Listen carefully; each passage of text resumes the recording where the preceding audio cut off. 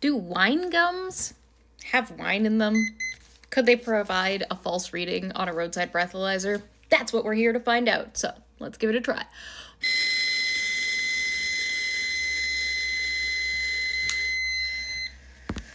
It takes a surprising amount of air.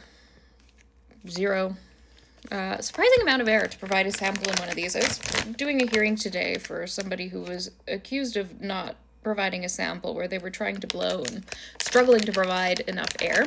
Got wine gums, Canadian wine gums, not the American brand, because, you know. So they were struggling to provide enough air, and I was thinking about how difficult it is to blow into the breathalyzer.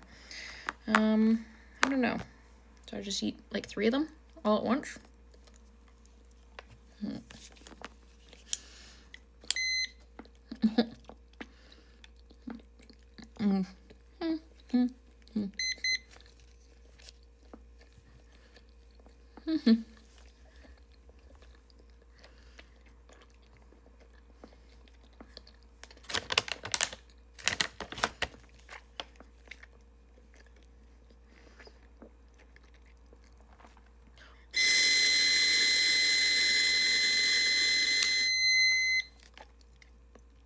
Surprisingly difficult to chew. And all that chewing for nothing.